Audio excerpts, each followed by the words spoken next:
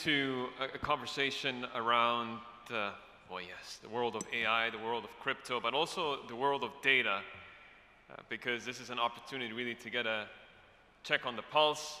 $390 billion of on-chain value that's been added in the Middle East in the last year, in North Africa, which is about 7.2% of global transactions. In terms of what you're seeing in the real-time data, could you run us through sort of the biggest trend right now, especially post-ETF and post-stablecoin?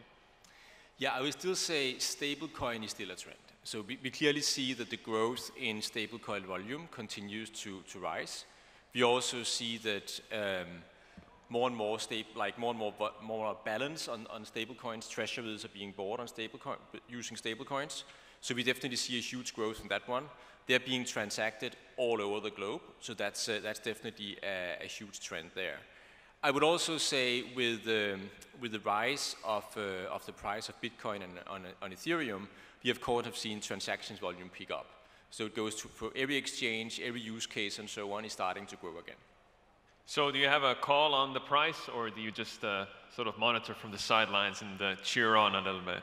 I probably cheer on from the sideline. I can tell you my somewhat, I think it's in one side, it's a very positive view, and others would say it's a very dark view on the price of Bitcoin.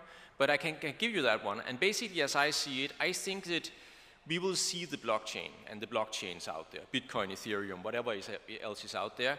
We will see them as the infrastructures for finance in the future. We will not see Bitcoin or Ethereum as the world reserve currencies. That will still be dollars, it will be dinar, it will be all of the things that we know, but they'll now move on blockchains. So that means Bitcoin or Ethereum becomes the fee you can pay to participate in value transfer. And that's maybe not as big as maxes of Bitcoin would like it to be, but it's definitely a huge part, and like long term it has some pretty interesting potentials. Chainalysis is celebrating its 10th anniversary. When you look at past decade, did it evolve the way you thought it would, or did it happen faster? And what does that kind of tell us about the next 10 years? It's a good question. So I remember back in 2015, where we just started to work with the first bank. We had Barclays as a customer back then, and we thought that like now it would be bank, every one of the banks would get into crypto. That was not exactly the journey. At the same time, I underestimated how much the crypto exchanges would grow and how important they became of the world of finance as they are today. Payment processors came next, and we're actually still waiting a bit for the banks to enter the space. So, I mean, when does that get unleashed then? I mean, because conversations I've had so far in the last few hours, I mean, show that sort of conventional banks are very keen not to fall asleep by the wheel. And there are a few specific examples, but I don't want to mention them here. But is there anything on the regulatory front that you would say could open that door? Yeah, regulatory in the US, right now it's complicated for banks to custody crypto because they need to collateralize with similar amount of dollars, and dollars right now cost 5–6% to hold. So it's expensive to store crypto. So they're not doing that. So that needs to change.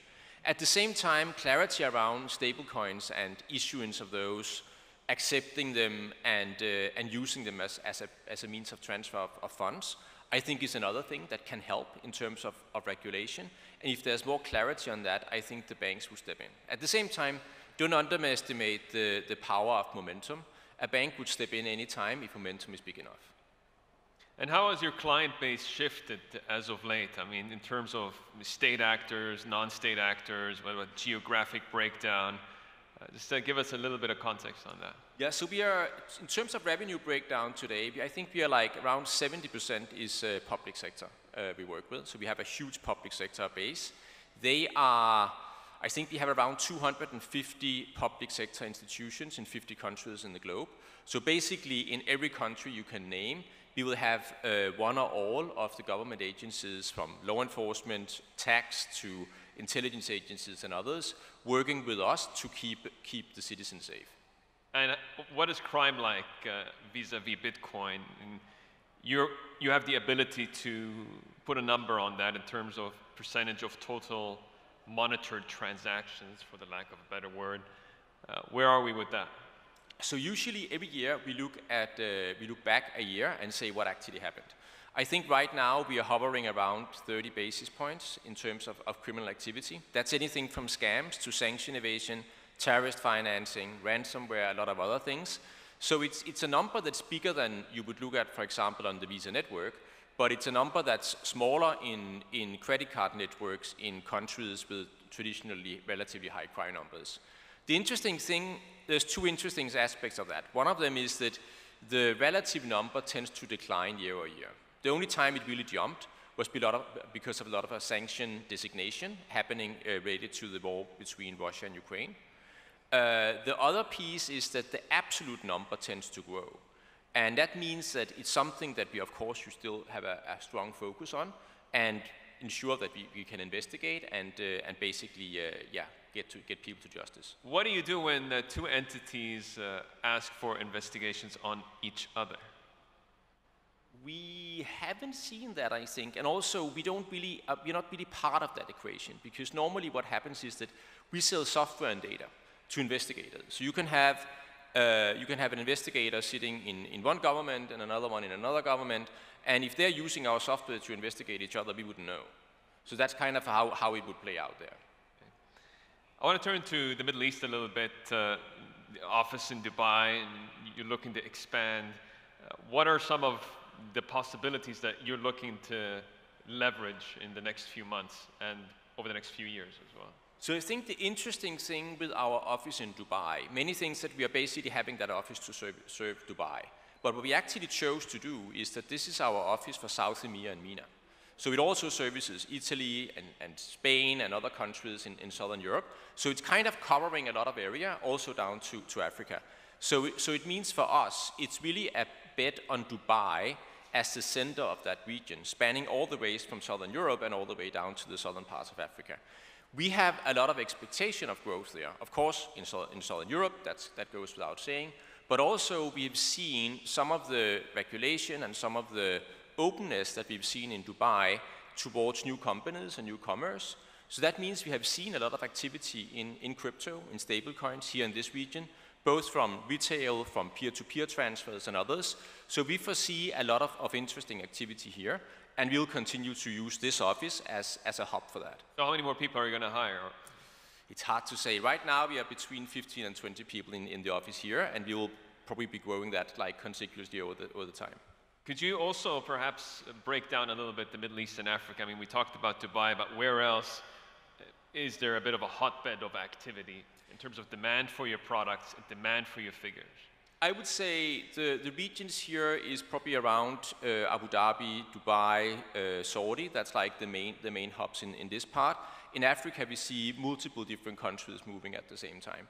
And it's very diverse in Africa. Some are very small immature economies, and others are like well scaled up economies where there's a lot of activity going on. What's the evolution going to look like for Chainalysis in the next 2 to 3 years? You talked to us about where you are and where you're putting your assets, but from a technological point of view, from your emergence and fame from the knowledge graph, right? And that became kind of the backbone of Chainalysis. What's going to kind of propel that in the next couple of years as you try and stay ahead? Yes, so the interesting thing now is that mainly because of the growth of stablecoins, we now are in a world that I didn't see coming this fast. And it's a world where basically every organization, let's say every crime syndicate, every group of people, every city, have people holding Bitcoin or cryptocurrencies of various kinds, mainly stablecoins. And that means that you can now actually use the data on the blockchain and our attributions to size and measure the economy. Not just the crypto economy, but the real economy. That means, for example, that you can size different crime syndicates and you can suddenly investigate global crime using crypto. Not because that crime uses crypto as a majority, but just because crypto has become pervasive. It's everywhere. Stablecoins are everywhere. So the likelihood of someone using them also for a criminal purpose is very high, and that you can use to size crime.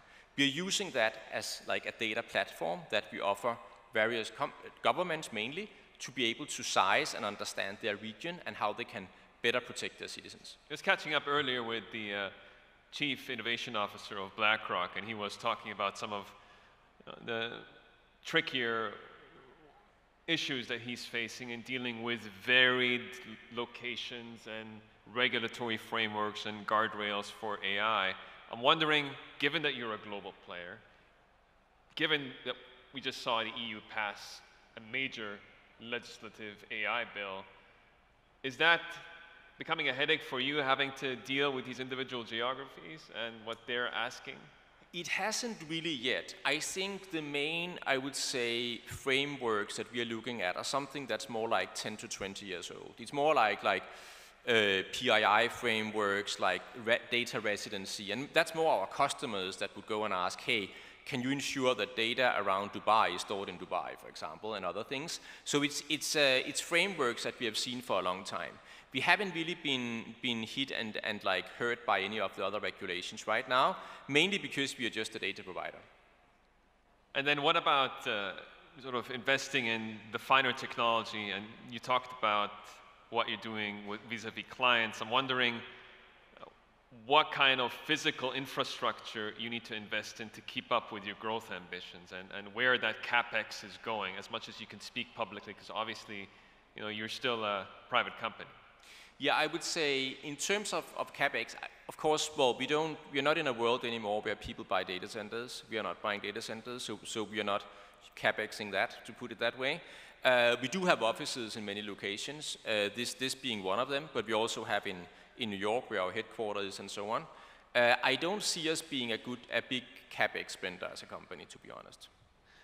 What about some of the central banks and how they are dealing with AI and sort of crypto and the blockchain and sort of the whole space? If you had to point out one jurisdiction that's ahead of the game, I'm not sure that would be the Fed, but probably another one, maybe somewhere in Asia or in the Middle East. Yeah, I think it's a hard question, right? Because not a lot have actually happened in terms of scale and adoption there. There are a lot of ideas, and it tends to be the case when you talk to central banks that there are a lot of ideas. I think the interesting thing with the entire crypto and blockchain space is that it kind of federates the world and makes it more global. So the need for very locked down local solutions are probably less in that world.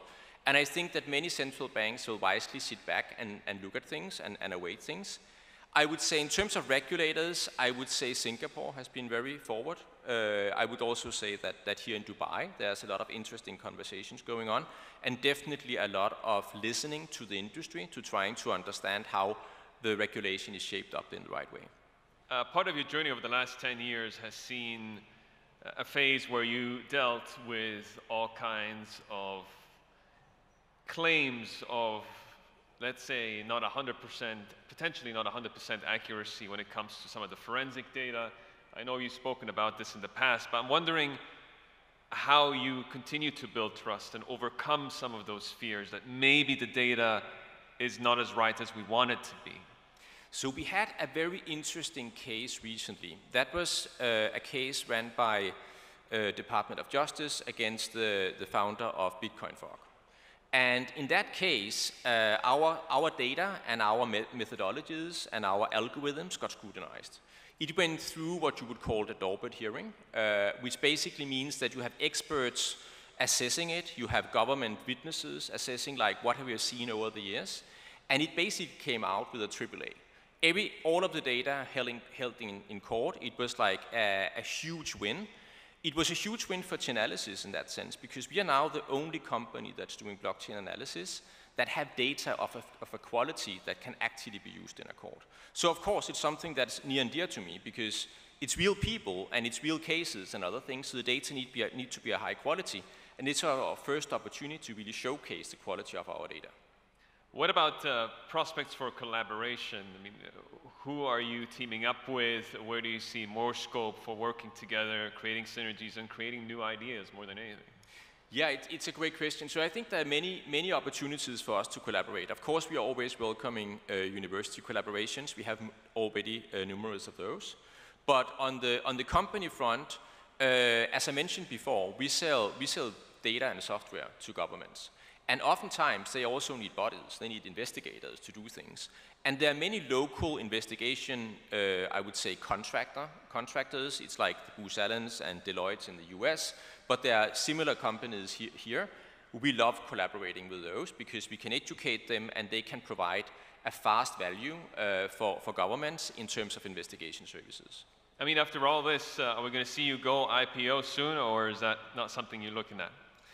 I would say the interesting thing in the market today was that like the size of a company in terms of when you would go IPO probably like quadrupled in terms of what were the economies of scale you were expected to have before you went out in the public market. And that's basically why we have seen this, like, I would say, the line of companies going IPO. At some point, they would be at X $100 million, and now they're like at a way bigger number. So no one have gotten into that growth yet. We are like on that journey as well, growing at relatively high numbers. So at some point, we will get there, and then it will be on the table again. All right, we'll definitely be on the lookout for that. Thank you very much for your thoughts on a lot of these important themes. And of course, a big thank you again to our audience.